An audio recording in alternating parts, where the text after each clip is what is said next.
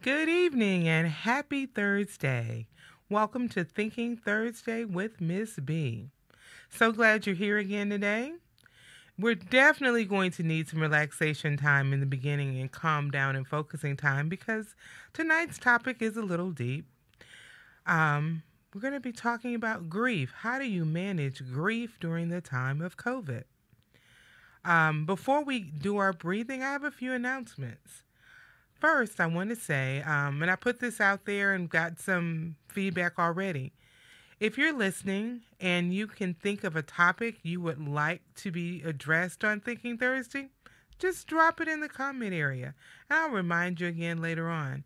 Tonight's topic actually came after I did the little promo asking everyone for their topic. More than one person has already asked me to talk about grief. So when the request came again this week, I couldn't avoid it. So that is our topic tonight. As we get started, I do want you to think about sharing this. I'm going to walk you through it, and I'm going to do it with you. I'm going to refresh my computer so we can all be together, and we are going to have an opportunity to share it.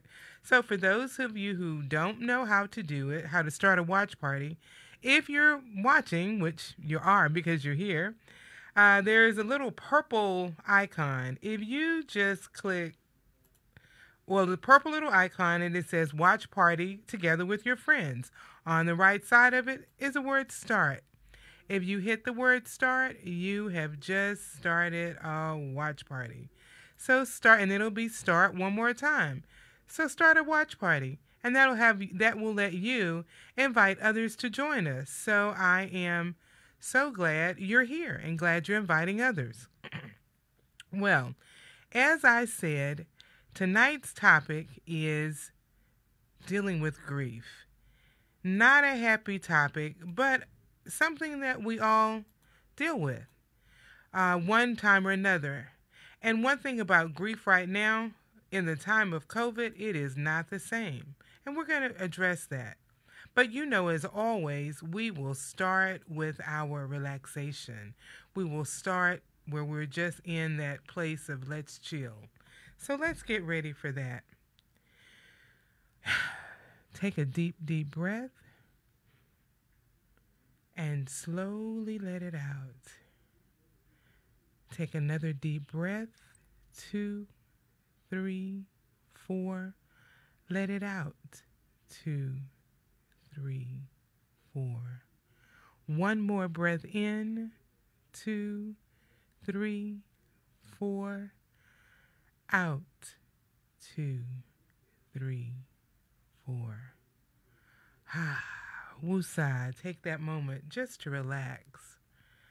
Before we start talking about the lady, I'm sorry, I was reading, and I see hello Daniel. I was reading some comments that are already popping up.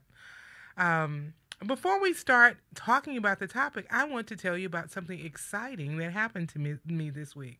I got a voicemail from Business Talk Radio inviting me to do a spot on their radio program. So I'm going to drop in the comments after the show the link to that. It is next Friday. So I would love to have you all just join me. I will be talking about, I believe, education and the psychological effects of school right now.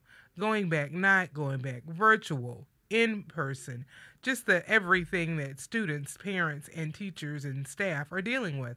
So it's an 8-minute session, and I will put all the information in the chat box, and it'll be on my page. So I'd love to have you join me on that as well.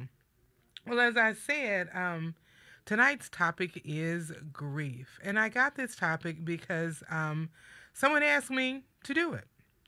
So here is your chance. If there's a topic you would like addressed on Thinking Thursday, drop it in the comments, and I'll have a chance to look at it. I'll have a chance to research it and work on it. By way of checking in, just drop a word. How are you doing tonight? Hello, Daniel, Eugene, and Denise. I see I have some people already joining.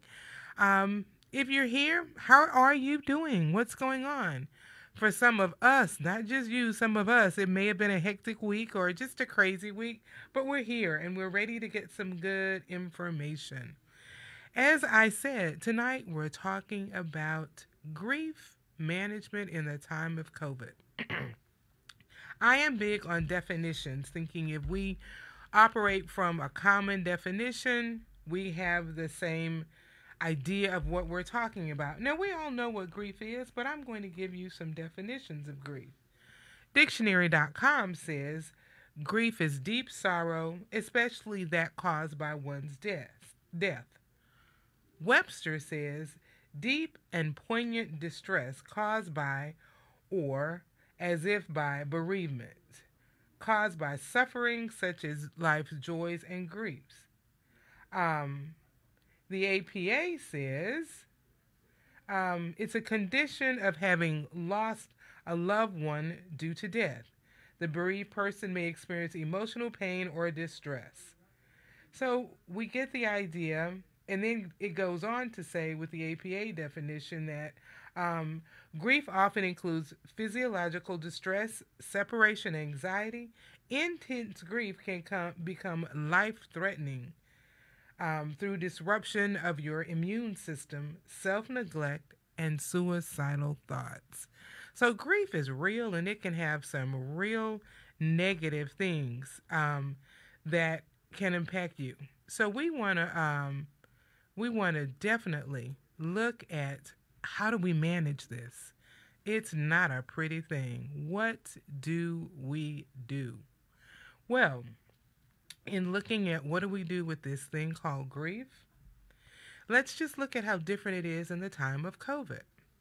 You know, there are different rituals we have around a person's death. But let me back up.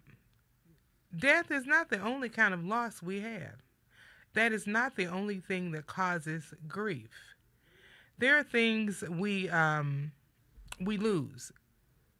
COVID has given us one issue to share in grief, and that is loss of life the way we knew it. And I say knew it in past tense. You know, we talk about going back to things. Our whole being, our whole genetic makeup is being impacted by this COVID, this world of COVID. We won't go back to where we were. We will develop and evolve to something new. I was thinking, and I had conversations with people this week. Do you think we'll go back to shaking hands? When this first started, I was at home. My car wouldn't start. Had to get my battery jumped. One of my neighbors was outside. Hadn't met this neighbor. We would see each other outside and wave, you know, as you're passing through. So I just went and said, hey, my battery stopped. Can you give me a jump? And this was at the beginning of COVID. And when he did, I reached out to shake his hand. He shook mine, and we both were like, oh, we're not supposed to do that. Now, I don't reach out my hand. It's embedded. That is gone. Will we go back to the part of life where we're comfortable just reaching out and shaking someone's hand? How long will it take before we get that comfortable? Will it go so long that handshakes no longer are the polite thing? They are a thing of the past. So that life that we knew may be different. That when we think about the things that we grieve, the things that we lost, just going out, even those who are ready to go out and who are going out to restaurants and clubs and bars, those are still not the same. If you go to a restaurant, they're not at 100% capacity, so it just looks and feels different. Things are just not the same. We have this sense of loss of life the way we knew it. When you think about the loss of relationships the way we knew them. I'm a person who loves to entertain. It is August. By now, I would have had 4 reasons to have people over my house. And the reason is just because.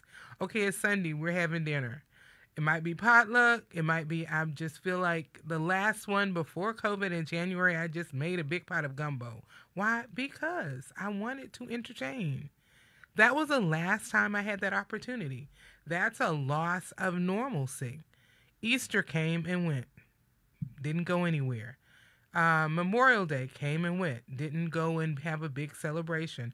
Our family reunion time came and went, but we didn't have it. So those normal gatherings that people have that give you that sense of normalcy, for many people that didn't happen this year. So your sense of who you are, just that normalcy, that's something people are grieving. That's part of why you're feeling this depression. It's that loss that's there where you're feeling like something's not right. You're right. It's not right because so many things are different. So many things are gone out of your life. When we think about just the grief, if you have any grief rituals, type them in. By grief ritual, I mean this.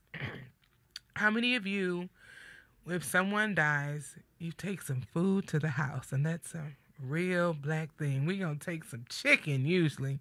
At the time of somebody's death, you reach a point, it's laughable, and you think, if I see another chicken, I'm going to fly out of here. You are so sick of chicken. I don't know why chicken has become the official food for bereavement. But we're going to take chicken. We're going to take salad. We're going to take water. We're going to take soft drink. We take food. Well, it is a very necessary thing because people who have recently lost somebody, they need to eat, don't want to eat, not going to take time to eat. So it's a logical thing. It's a comfort. Another ritual or thing that people do is simply just go and sit. Oh, wow, we're in this time of COVID. We're not just going to sit at someone's house. And it may be that you just sit there and watch TV with them. You're just there with them. You're not doing anything but being there. And that thought of an idea of just being there is not the same anymore. We're not with people in the same way because you're not sitting in the room with them, just spending time, just being there. Another very different thing, something else that we miss, something else that's a loss for us. Some other things in terms of just rituals in terms of life to death. Oh, here's one I thought about. You know, when you're getting ready for a funeral, you want to get your hair done. You might want to get something to wear, all these things. So somebody might pick you up and say, I'm just going to go and I'm going to come pick you up and take you to get a dress. I'm going to take you to do this. Daniel says, when things get out of sync, I go back and rewatch this movie called The Secret and reflect on positive thoughts. It's on YouTube. So and I'm going to hold that comment because that's one of those things we're going to talk about. What do we need to do to turn this around? One of the biggest things that we are missing in terms of loss of a person, a loved one, the funeral. Our culture says this is how we celebrate a person's life. This is what we do when a person dies. Well, in the world of COVID, it is not the same. We're not having, especially early on, when someone passed away, you might have to wait a couple of months to have a funeral. You may not have had one. If you did, it was limited.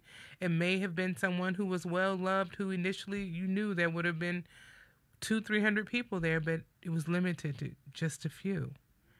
And so even if you were one of the ones who were there, you knew others weren't. It made it feel a little lost. It was crazy for you. Just those things. It's not normal, so to speak. What are some other? Oh, here's some other things I thought just about the rituals. Go and get a mani-pedi because you want to look good. And then really, at that point, it's not about the nails. It's not about the hair. It's not about the clothes.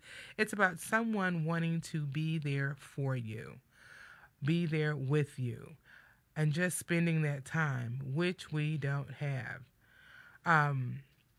I see someone on and they say they don't have sound. If you hover over the picture, it might be a little speaker and it might have an X by it. If so, just click it and you should get the sound.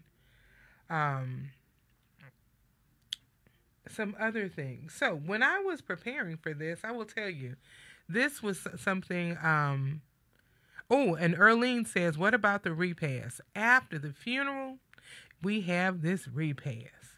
And that's where after you go out to the cemetery and you come back either to the church or someone's home and you have a meal together.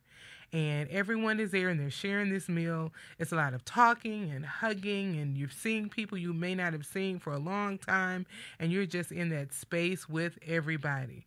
And again, it's not really about the meal. It's about being able to be there with the family. And just a lot of times it's being there. It's being there with just everybody you may not have seen. Funerals are reunions. Funerals are reunions. And so we don't get that. I can think of going to funerals, and the older you get, the more of a reunion it is. And sometimes the only time you see everybody is at a funeral. And I can know the church I grew up in, when there's someone who passes away before COVID, and at the funeral, it's like, we've got to plan a get together without it being a funeral. Well, now that option is not on the table. So we have to think, all these things are just missing from our lives.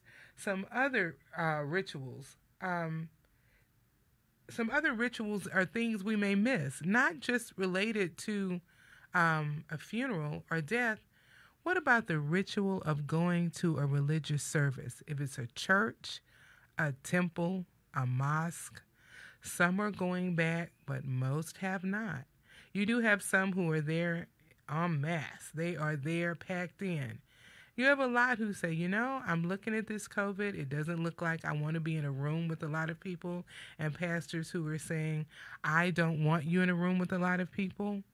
And so you're missing that, because churches, temples, mosques, you're with people that you know and love and have a common bond with. And all of them tend to have a time where you can share the love, they may call it, and you're hugging and you're doing this. You're doing all of these things, but there's gone now. Large churches, small churches, just to go and reach and hug somebody. That's not there. That's something else. That's a loss that you have. Hello, Williams family. I see you just popped in. We're talking about grief and loss. Those of you who are on, are there some things that I have not mentioned that are things you may be experiencing right now, things you see as a loss? It's like, I miss this. I miss seeing people. For our students, not going back to school is a loss. Yes, there's some that don't want to go back. They feel better at home, but I have lots of students I counsel in my practice, and I will tell you, they are at a point where they want to go back to school. And the younger they are, the more they want to go back. They want to see their friends. It's not fair. They're not understanding. Or, I'm sick of the computer. I don't want to do that again. My younger kids really don't get it. My high schoolers are like, well, yeah, I want to go back to school. Why? Well, I need to see my friends. I don't really want to work on the computer. I've had students say they can't focus, or they just miss it. It doesn't seem right. That's that loss of normalcy. So these are all losses that we have experienced and continue to experience. What do we do with that? Let's see. When I read the definition earlier, what APA, American Psychological Association, says about grief, they talked about how grief can have physical impacts on your life. Grief can cause depression. People can be so in their grief that they can also become suicidal because you can't get out of that moment, especially with intense loss. I've talked to people who have lost 4 or 5 people. I have a friend who lost 4 family members last week. That was in a week. Not necessarily due to COVID. People are dying from the same reasons they died before COVID. Cancer, car accidents, murder. These are all things I've talked to people in the last week that they have had, a loss based on these issues. So because of that, it can maybe traumatic grief when you have that person who's lost 4 or 5 people. You go to a funeral, and on the way to the funeral, So you get word that somebody else just died. You can't even process either one at that point because it's so confusing. I have a couple of people who said, I miss traveling. So do I. I was talking to someone yesterday and I said, I haven't gone out of town since this year. Not anywhere. I went to Houston for a day to go to a funeral and a wedding in one day. And that's a whole nother crazy story, but yes. Um, but just to go somewhere, normally this time of year, I have a group of friends. We do a water rafting trip. We go down to San Marcos and go tubing rather, and we just it would be coming up this weekend. Our tubing trip is not going to happen this year. So there are those things you miss that were part of, you were just traveling. Just, I don't want to go get on a plane. So, but just getting on a plane, getting on Megabus, don't want to do that. Getting in your car and traveling because you're not sure where you're going. Lots of people are renting RVs now because they don't have to worry about checking into a hotel and decide if it's clean or not because you have the RV. You go to RV park and you park and you stay there. That is how some people are traveling. I see someone else said their coworkers, they miss their coworkers. They miss the school environment as a teacher or a counselor. Just missing, I need to be there with the people. I miss that. Summer break is over. Man, we've been on break since spring break. I miss the normalcy of my life. Um, any other things, drop them in because you are probably not the only one. And then just some of the, we talked about the rituals around a funeral. Like I say, there are other just rituals in life. For me, it was entertaining. Or just have another group of friends. We'd just get together on a Sunday. We had just started last year where the first Sunday of the month, we were trying to get together and just have dinner. Well, after COVID, we weren't doing that. So there's so many just your normal rituals of life. People who like to travel, since that one has come up, travel abroad. Well, you can't do that because some countries are not letting you in. Going to some states, if you travel, they don't want you coming in. So all those things are just, it's a halt to them. It's like, okay, we can't do this now. What does that look like? It doesn't look pretty, I tell you that. So what I want to do, you know me, I don't want to, oh, Carolyn Devon says, no one, not able to watch her grandson in sports. Those of you who have children, grandchildren, nieces, nephews, neighbors' kids who are big into sports, that is taken away. And this whole college football not happening, major angst for lots of people. And so not just for the players, for those who love them, who want to see, like Carolyn says, just seeing her grandson play. That's just part of how she wants to celebrate him. That option is not there. So what do we do? I have to switch to the positive. I'm trying to get back to some of the comments, and I'm not as good at, I missed them. There were some movies that people mentioned. I know Sonia put one in and Daniel put one in, and I said I wanted to come back to that. So when we think about what do you need to do differently, how can I go and just have some fun? I want to spend more time talking about what to do than just examining the problem. I think we get it that our life has changed, and just that is a moment of grief for us. But those who have lost loved ones during this pandemic, it's even deeper. And so many people have lost numerous loved ones. So let's start with that.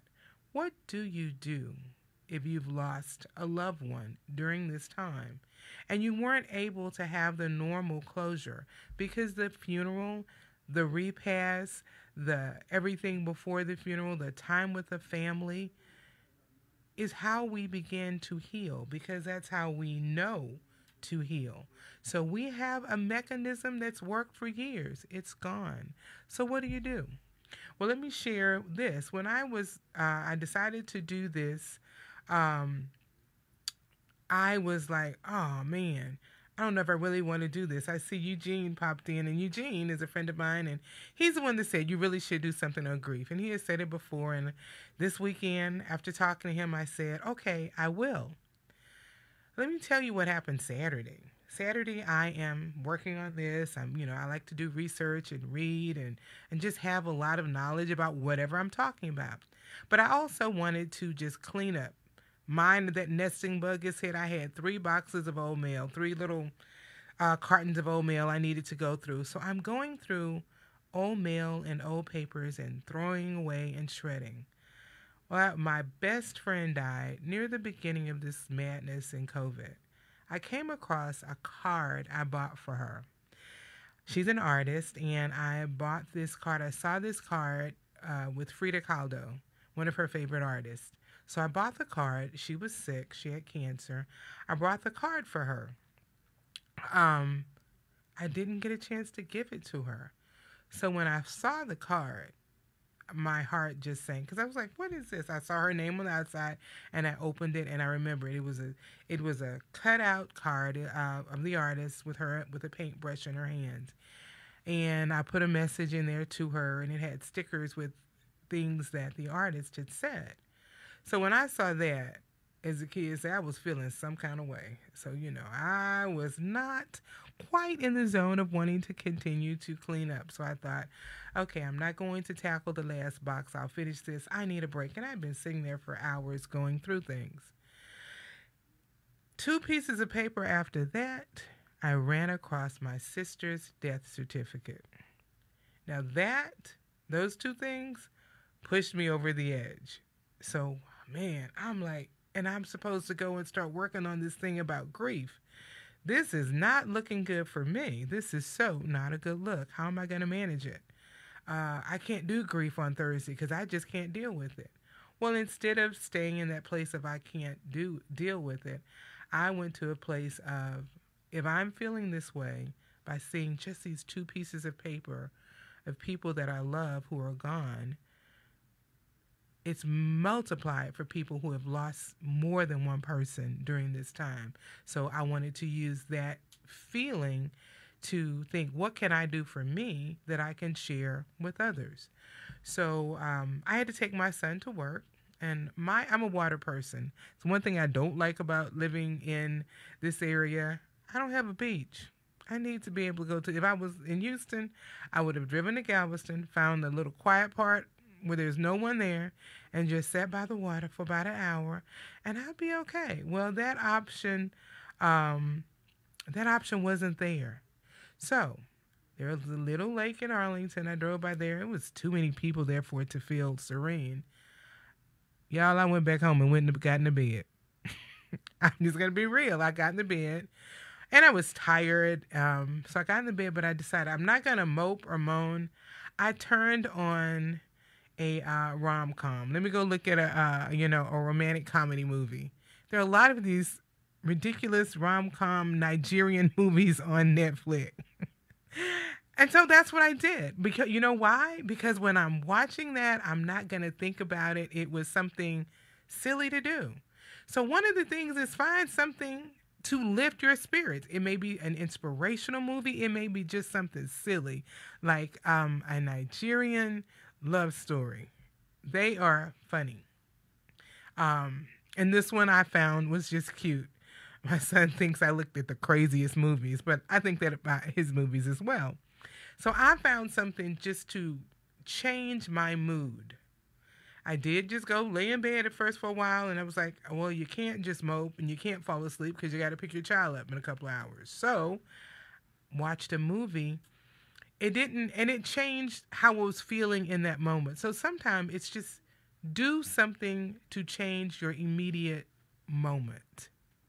And that's what I had to do. So I watched a silly movie. They're inspirational movies if you can get in the comments and see. And I'm not going to figure it out while I'm, let me see, I don't know how to do that. I can only see a few of them. So between now and next time, I'll figure out how I can scroll through the comments while I'm on. But there were some movies that I remember one was The Secret. that someone said that's a movie they watch. Find something that makes you feel good. And some people have go-to movies. You know, this I'm going to watch this movie because when I watch it, I feel good.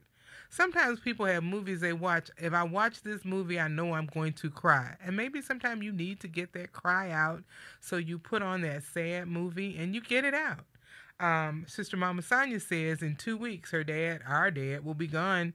It'll be 4 years, and she's still grieving. And you know, like I said, when I saw my sister's death certificate after seeing a card I didn't give to my best friend, it wiped me out.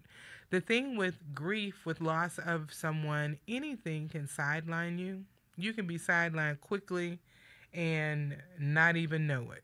It is just like when I saw that card, my heart sank just seeing it. And every feeling I had, because earlier that day I was thinking, and when that part of your brain that wants things to be normal is like, oh, I need to go do such and such. I'm going to call Lenny and we can go. Oh, you say, oh, one, I can't, where I wanted to do was not really an option in the world of COVID. And two, I could not call her because she's not here. So already being there, you know. Eugene says he watches Touched by an Angel. Sister Mama Sonia says she'll watch Preacher's Wife. Man, sometimes Touched by an Angel that will make me sad. Some of them, because somebody's got to die. So, Andrew, if you've ever seen the show, there's Andrew the Angel. If I see Andrew on there, that means somebody's going to die. I might not want to watch it. So, but it is inspiring and uplifting. But sometimes it's like, oh, and some of them, if I know and it's on, oh, I can't watch that one because I'm going to feel sad when that person dies. But you find out, you know, what makes you feel good. Hi, Kamala. Thank you. I'm looking at these comments. Awesome. So when we're thinking about this, let's get to some other things we can do. Like I said, I watched a Nigerian rom-com, and we have all these movies that people are saying they're going to do. Another one, and I talked about this last week, let your voice be the touch for someone. If you know someone who has lost someone during this time of grief, reach out to them, call them, talk to them. Everybody's not going to do Zoom. We can do that Zoom where you can see them, or Duo, or there's so many platforms. You can video chat or FaceTime or all of these things. Do something where you can reach out and let them hear your voice. And if you think about older people who may not be FaceTiming, who may not be Zooming, people in their 80s and they're at home. I've talked to several people who have older parents, grandparents, uncles, aunts who are not getting out, and no one wants to go see them because they don't want to take anything to them because they love them. But that's causing them to be there alone. And they may have lost someone, a specific situation where someone in their 80s lost their mate. And now they're home alone. And nobody's really visiting because they don't want to take anything to them, germ-wise. Wow. So now they're alone. So I encourage the family, if you have to, come up with a schedule of calling so that every day she gets more than one call. She and her husband were married like more than 50 years, and now she's home alone, and people don't want to go to her house. So she's grieving the loss not just of her husband, but of her family, because they're not going over there. And they have kind of worked through some things where someone is going to see her, physically going in. There was another family member who's working in the home, so they're not out as much, so they're physically going there. But to imagine losing your mate of over 50 years, and now you're in your house by yourself, and no one's coming to see you, that's another loss. So if you know someone who has lost somebody, reach out to them. Call them. Do something. The power of your voice is so strong, just hearing it. I can think of, I called someone not too long ago, and they were like, I'm just so glad you called. It is so good to hear a voice. I was sitting here, and I was just kind of in a funk. So if somebody's on your mind, they're there for a reason. If they're on your mind, pick up the phone and just say, hey, you were on my mind. How are you doing? And that might let the floodgates open. And they may just need to talk, and that's okay because you were the one that called. If they're on your mind, they are there. Call them. Talk to them. Just reach out and touch. And maybe they just need to hear it. Maybe it'll bring a smile to their face just to know someone thought about them. So, on my list of things to do good, um, create new rituals. We've talked about the rituals around a person dying. We don't know when they're coming back, the repast, the funeral, the any of that. A funeral where there are 300 people in a room, unless you John Lewis or somebody, they're not letting that happen. So these things may not be back for a long time. We have to begin to create things to do. Here's one that Carolyn Devon said: write a letter to the loved one, seal it and put it away, letting them know how you're feeling. So yeah, write a letter to them. Write letters to people. And especially when we think about older people, and I'm kind of focusing on that, older people are used to getting mail. And man, if there's somebody older, like I talked about the person who is in their 80s and their mate died and people aren't visiting them, man, not just a card, but a letter. It's a throwback. We don't do letters anymore, but wow. When you get one, it's like, wow, that's cool, because they know somebody took the time out to do something. So write a letter. That's a good one. If you have any ideas, drop them in. What are some things you can do to help people heal who are currently grieving the loss of a person, grieving the loss of life the way they knew it? Maybe things have changed. Maybe your job is gone. And too often our identity is tied into our job and what we're doing. Well, maybe that's not here right now. What do you do? What do you do to make that happen? So if you have any ideas, drop them in. The other thing is, be purposeful about your thoughts. When you're in that moment of you're in that moment of depression. And remember I said the American Psychological Association talks about grief can lead to depression, which can lead to suicidal thoughts. We don't want that. So what do? Sometimes you really have to purposefully think and you stop that thought. By that I mean, when you feel those negative thoughts coming in and they're overwhelming, have that go to something you want to think about. For instance, it might be a scripture, a passage, a poem. If it's the loss of a person, it might be something that person said that you hold on to. So that in your mind, when you find those negative thoughts overtaking you, the thoughts of sadness, the thought of just despair, this is a little crazy, and it's not as easy as it sounds. It's not just that don't think about it, but purposely allow yourself to say, rather than have that thought, I'm going to have this thought.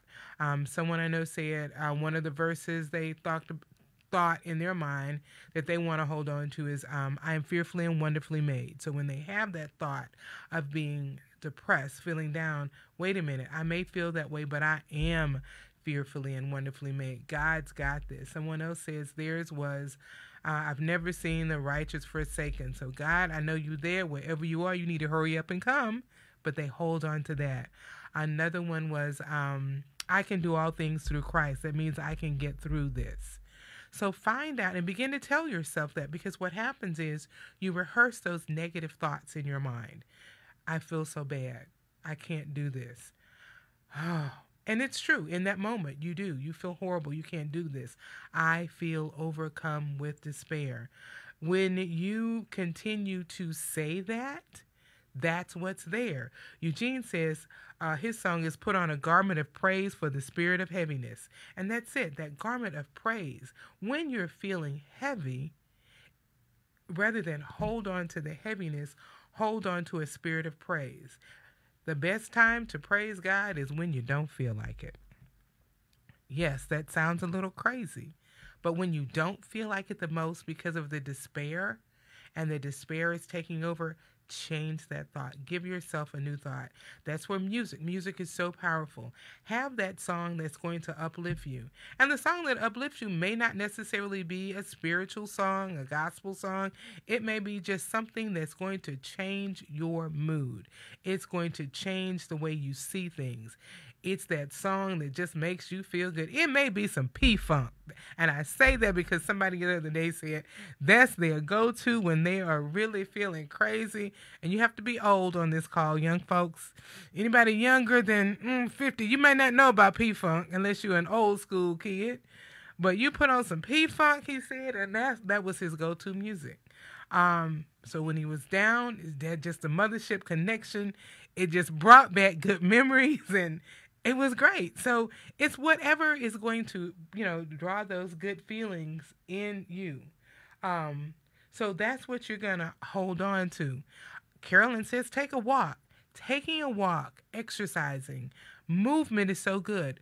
What happens when you do that, the reason it's so good, it releases endorphins in your brain. Endorphins are the happy hormones.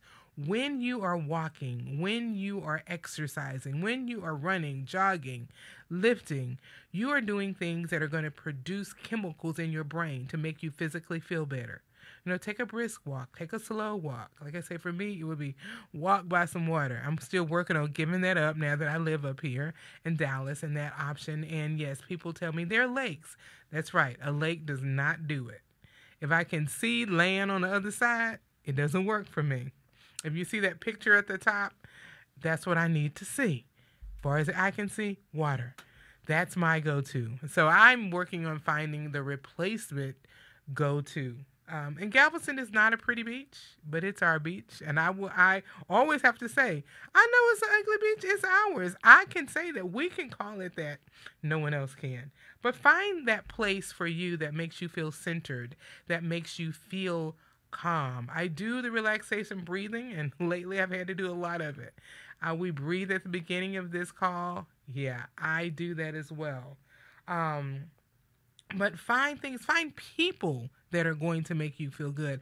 I talked about you being the one to reach out to others when you feel it, but have people that you can reach out to. Is there someone you can just call and say, I'm having a moment? Someone needs to be able to be there to let you have that moment only for a moment. So they're going to be there to not give you pious platitudes about, and that might not be the moment you hear God's got this, he's going to handle it.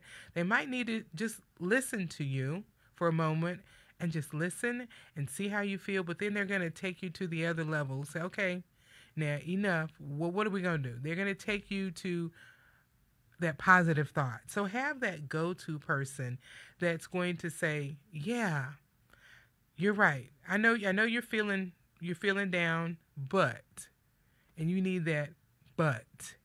So they're going to let you have your moment, but they're going to lift you up. Here's another one that I thought about. Just smile. Smile when you have nothing to smile about. Now that is hard. And that's why maybe it's watching a silly movie that will make you smile.